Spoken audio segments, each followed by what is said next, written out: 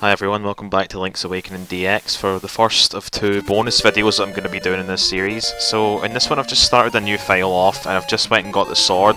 Just killed that enemy there, which is going to be important in a couple of minutes. I need to kill 8 enemies before I do this next glitch. So that's 1, that's 2, 3, and 4. And the reason that I need to kill 8 enemies is because it's going to affect a certain value that's going to change basically where I warp to in this next glitch that I'm going to do.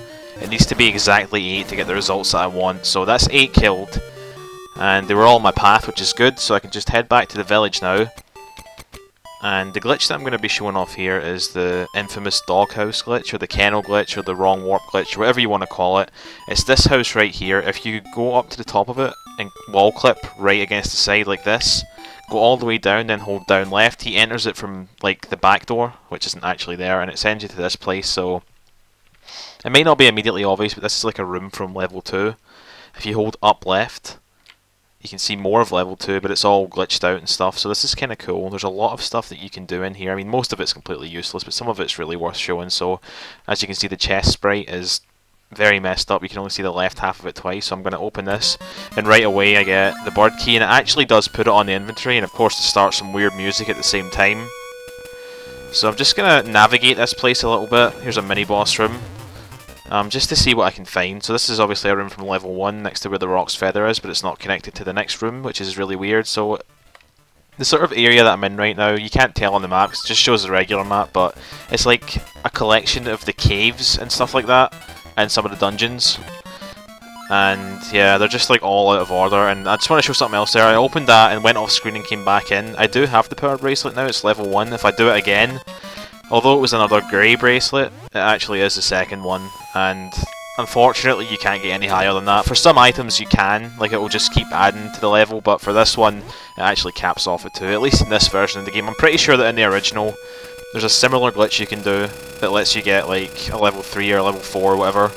So that sound is really bloody annoying. I wonder if you guys can hear that as loudly as I can. But in this chest is the ocarina. Don't really need that right now, but I might have some use for it later on. Am I stuck? No, I'm not stuck. Okay, so in this chest right here is what looks like a funny coloured guardian acorn, but it's actually the Yoshi doll. Well, it's not really the Yoshi doll, it's just the next trade sequence item. So if I were to come back in here and do it again, I would actually have the ribbon, and I can just keep doing this over and over again. Now, I'm not going to sit through this whole thing. I mean, I am, but I'm going to speed it up because I'm playing on emulator, and I've got a speed up key on my controller, so I'm just going to do that to make this really quick, and it also means that we don't have to listen to that awful sound every time that I open a chest. So I just want to show off what happens if you go beyond like the end of the trading sequence. Need to make sure I don't actually save and quit. That'd be pretty terrible. If you do save and quit in a place like this, you would have to go and kill the 8 enemies again. Am I stuck? No, you just have to be a little bit careful on the chests, I think. It does seem like you get stuck quite easily there, but this probably looks absolutely ridiculous seeing him just speeding up like that, but it's just the only way to make a section like this bearable, because otherwise it'd be literally the same thing like 20 plus times or whatever. So right, let's have a look where we are now. What one are we at? We're at... oh, actually, this is the one right after you finish it. So the previous chest that I opened was the magnifying glass. This is the one right after it. The next couple I think are just going to be blank, so I'll just breeze through them. Yeah, there is something there, you just can't see it, because after a few more of these, yeah, that's like the arrows from the trendy game, the little conveyor belt thing. Pretty sure this one's blank as well. Yep. And that's blank again. There's one that I want to get because I know it looks really cool. I think it might be the next one. Let's have a look. Yeah, it's this one. It gives you like the bow and the hook shot. If I were to keep doing it, it would just cycle through more items that you can get on this half of the pause menu and put them there. It's always in a pair as well, but yeah, we'll just leave that. Okay, so in this chest here, I've already done a bit of research on this, as you can probably tell. Are these guys ever red in this game? I can't remember. Oh, whatever. In this chest right here is a shield. It gives me the level 2 shield. As you can see, it looks like it. It's the bigger shield. If I go off screen and come back in, however, open it again, it gives me the level 3 shield, which doesn't actually exist, and it just looks like the regular one, the level 1 one. So I'm going to do the same thing again, just to take this pretty high up as well. Ugh, need to be more careful with that. I pretty much just want to show off what happens if you get above level 9.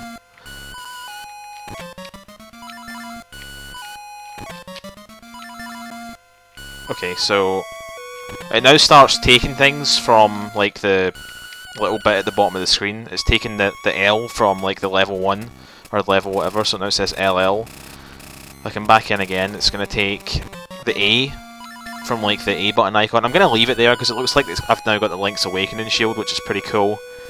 Okay, so where are we going now? I guess I'm going to go just explore and see if I can find any more chests. Okay, here's one here. Yeah, some of them don't actually have items in them. They just change the music in the room, or some of them have text in them. It's pretty cool. So yeah, I guess that one ends right there though. So where am I going to go now? I guess I'll have a look up here. Another empty room. There's quite a lot of these in the, even in like the regular cave maps, there's quite a lot of that. This is a room from Dungeon 5 obviously. This is Dungeon 4. As you can see, they're just all... Oh crap, I didn't mean to get that. Ugh. Well, at least we've got music now, but it's probably going to get replaced shortly anyway with something else. This chest right here has a key in it, normally in Dungeon 4, see if I can access it. A lot of the places you can't actually move into just because there's like invisible objects in the road. Okay, so that's the magic powder bag. I'm pretty sure that if I collect that again, it doesn't actually give me anything else, but I'll just verify that.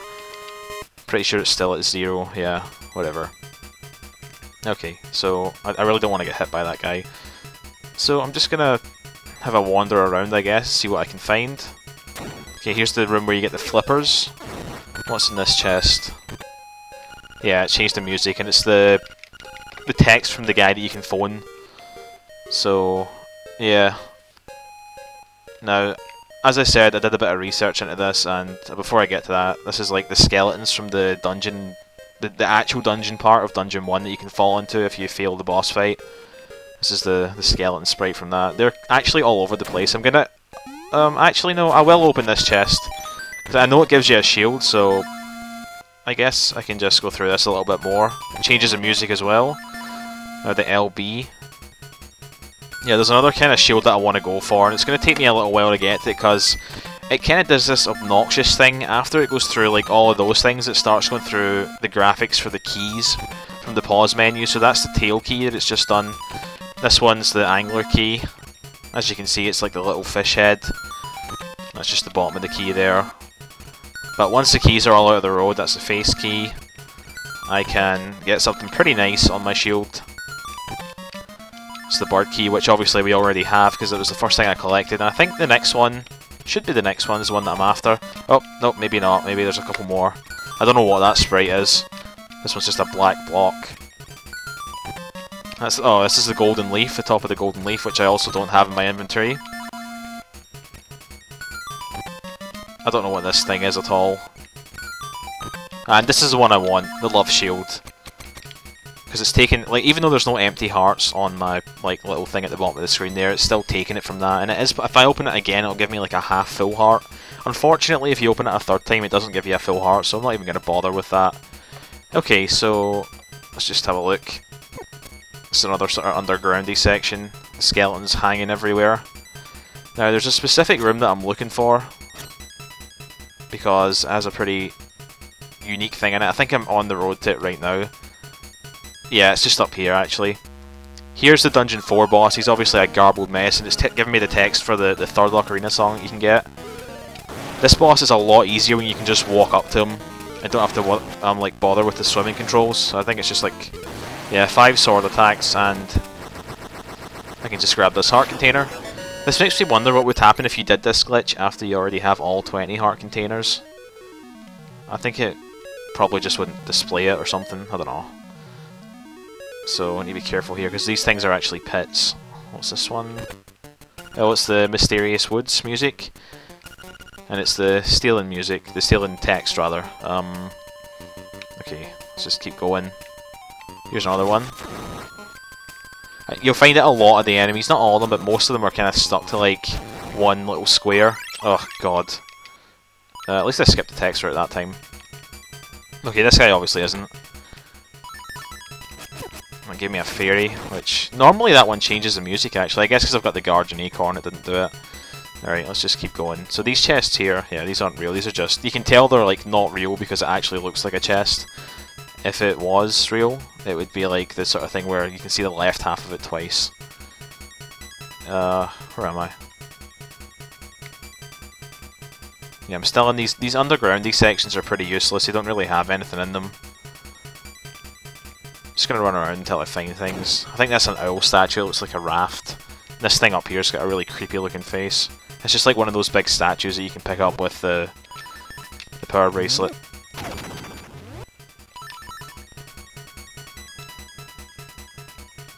I think this is a fairy fountain. They actually do work, by the way, the fairy fountains. I don't know if that one works because usually the music for them starts. Anyway, this is a pretty unique thing here. This is the guy from the trendy game, and we get to see him in a way that you normally never can when he's like pointing upwards or downwards. So you can see how wide his face is there. It's pretty ugly. I can't even kill him. I think they must be like those spike thing. What the hell is this? Oh, it damages me. So I guess it's like a spark or something. Alright, let's just see if there's anything else we can find in here. Alright, something about Taran. Oh no. Please don't sing the song. Alright, okay. I wonder what would happen though, like, because I do have the ocarina. If she sang the song, would I get the song? That'd be kind of interesting. Oops. Right, so we're back in Dungeon 3 now. This is like where you would go and get the Nightmare Key. But of course it just takes me to this place, another graveyard. And we're at, oh god, it's a bloody third song text again. That one comes up way too often. But at least I've got the cool mini-boss music now. So this is, yeah, this is Dungeon 1. And yeah, I guess I'll just show that this actually does work. This glitched and horrible looking thing can actually heal your wounds. It looks like the genie from Dungeon 2 and the Tektite and some X thing and the raft, which we never actually saw in the main playthrough.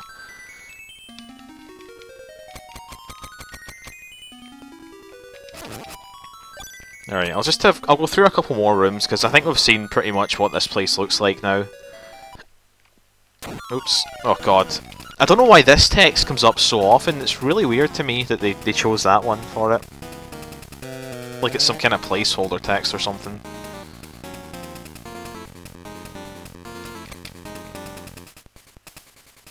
Here's the room that I had trouble with. I could like jump over it with the hookshot and the feather. It'd be nice if I could find the hookshot and the feather in here. Okay, we've been here before, at least one that looked like this. I think Marin talked to us there. We'll go left for a little bit and see if we can find anything there. I'll actually gladly take that one because it speeds them up. Okay. By the way, I should point out that whenever you see like a little, like stairs, they actually do work and they will take you to their correct location. So if I were to find one and go in it, it would take me to... Oh no. Oh, I've got the half heart shield, that's fine. I don't want to get rid of the shield though. The heart shield. This is one of the instruments. I'm not going to pick it up because it just crashes the game if you do that. Back in Dungeon 3. I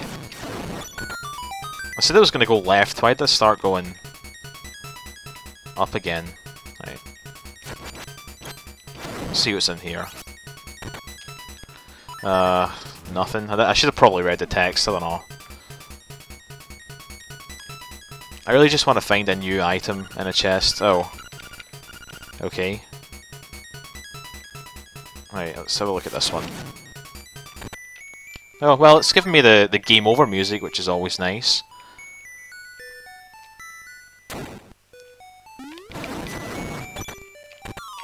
Okay, I got half of myself out of that. Did it give me anything on the menu? No, it didn't.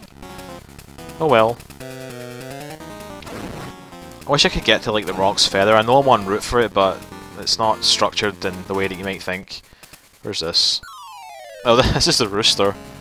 This is like the rooster skeleton. Let's see. Oh, I can't do anything with it. That's a shame. Is this Dungeon 6?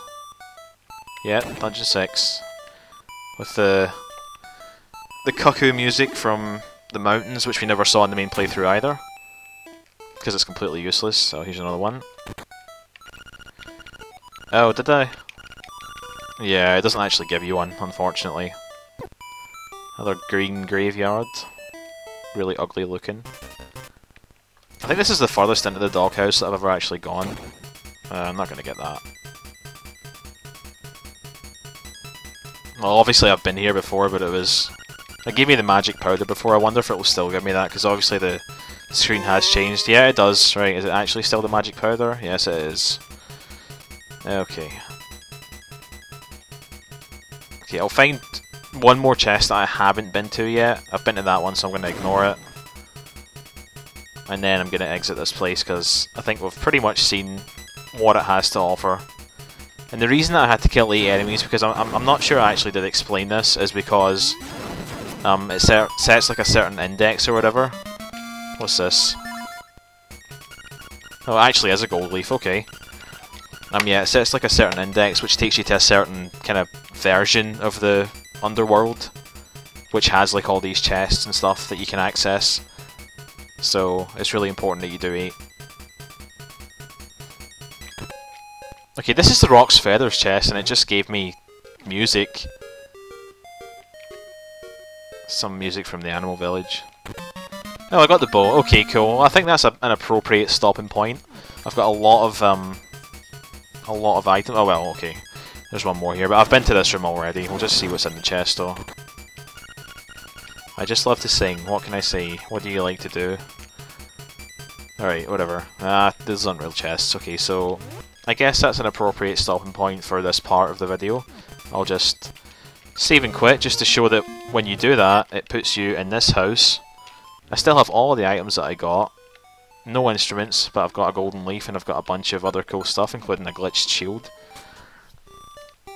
So yeah, I guess what I'm going to do now is I'll just reset the game, I'll go back to the main menu, I'm going to delete this file, and I'm going to show you the quickest known way to beat this game, which involves getting to the final boss battle without collecting a single instrument, and obviously it involves the doghouse glitch. And some pretty cool strategies actually for how to actually kill the boss. So this is going to be kind of an impromptu speedrun, I suppose.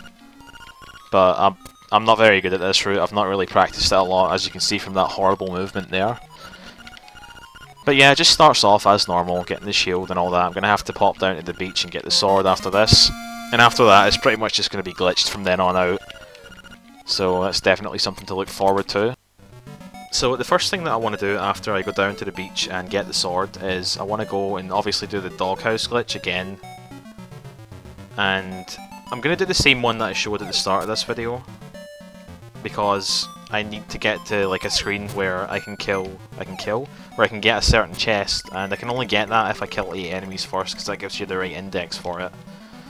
So I'll just pop in here and pick up the sword really quick, just by walking into it with the shield out once again, because that allows me to pick it up just after the owl like goes away.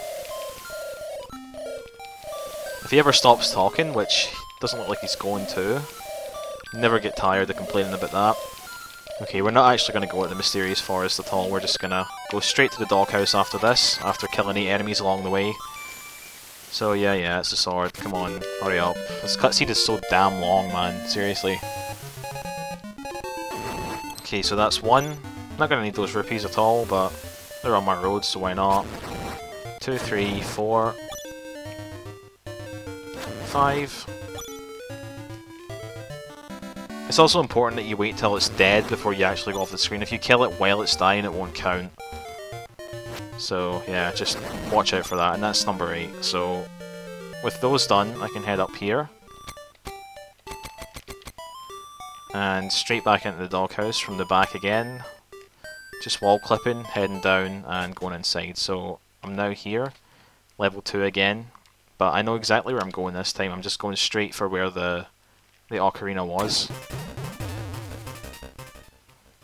which is just a couple screens north and west, I believe, from here.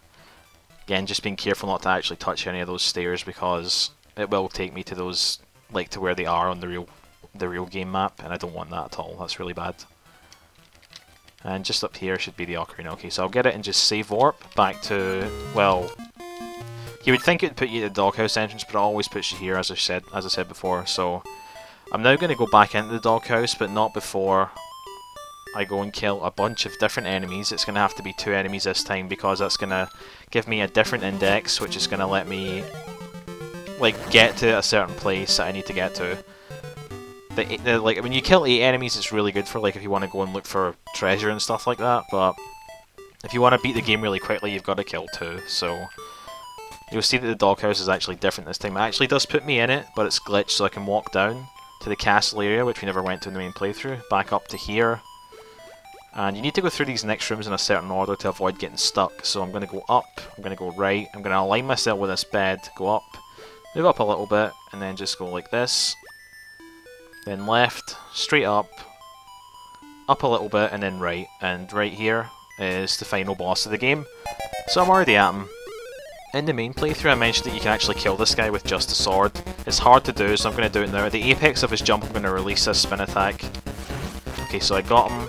And that first hit wasn't frame perfect, but the next 2 are, so I need to just hit him with the sword right as he lands. I got it there.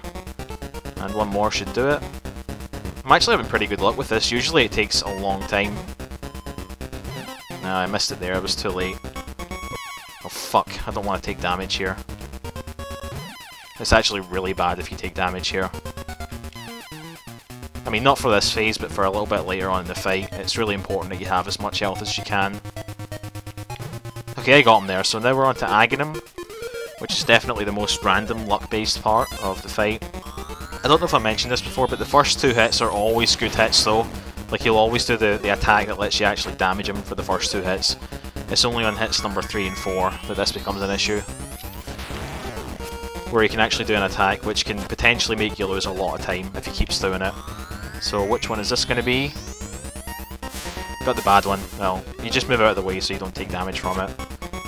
It took me a while to get my reaction time to this good enough to actually avoid taking damage there, so I got the bad one again. There's some good swordless luck right here.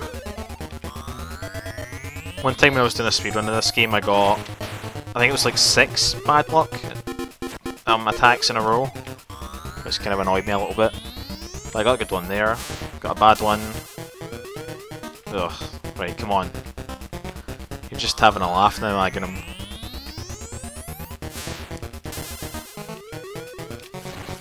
Whatever, I'm not even mad, this isn't even a real speedrun, doesn't matter at all. If it was, I'd probably have reset though. Oh, I'm also going to equip the ocarina just so I don't forget to do it later on, because I'm going to need it in a little minute. Okay, cool, so he's dead, so now I'm going to stand just to the left of the fin on the fish here, and as soon as I hear this boss make a sound, release, and just mash the A button for a little while, and this will kill him before he can even move. So that should be enough. And now we're at Ganon, so I can do a couple of spin attacks on him. And what I'm going to do now is, that flame that just appeared, I need to pay attention to it. It doesn't matter which flame this is, any of them work, but I'm going to choose that one because it just appeared. I'm going to pause buffer with the start menu until it appears as a bat for the first frame. So this could take a couple more pauses. More than a couple it seems, but that's okay. It's pretty quick. It's much quicker than Ocarina of Time's pause buffering, which is always good. Any minute now. Okay, there it is. So now I'm going to buffer 7 times with the map screen instead. So what I'm doing for this is whenever I like unpause or come out of the map, I just hold the button again right away. So that's 1, that's 2, 3, 4, 5, 6, and 7. So when I come out at this time, I'm going to hold the button for the ocarina. And the reason that this causes any sort of thing at all is that Link plays the ocarina on the frame where the bat would start attacking you, and what this does is, it causes it to stay in place. Now that seems completely useless right now, it actually can still damage you if you go up to it, so obviously avoid that. But in a little minute it's going to seem, or it's going to be obvious why that was really important. So yeah, you can only damage him with spin attacks unless you have the level 2 sword, which obviously I don't in this playthrough. Or this part of the playthrough at least. Where's he going? I think one more hit might do it. Yep. So for this next one you can just spin attack it once and that's it dead. So the reason that I did that thing with the bat, which needs the ocarina to do by the way, is because what's going to happen now is when the final part of the boss spawns, it's actually going to spawn 2 of it, and the other one's going to be what used to be the bat. But the bat will also die at the same time, which means that the game will think that I've actually killed the boss even though I haven't. So I'm going to hang about in this corner so that I can lure the boss down to me. So yeah, he's dead. And when it starts moving, I'm just going to head left, hopefully to avoid getting hit by it, and make it onto the stairs. Yeah, it did a lot of damage. As you can see, it's really important to have enough hearts there to actually make it, otherwise it will kill you on the stairs. Sometimes it only attacks you once, but most of the time it attacks you twice. And if it attacks you twice, then unless you've got at least 2.5 hearts, then you're screwed. You're going to die. But yeah, that's it. That's how you beat Link's Awakening DX. And, well, I was going to say under 10 minutes, but really, if you're really, really good at it, it can be like under 5 minutes, I believe. Anyway, yeah, thanks for watching, guys, and I'll see you in the next video.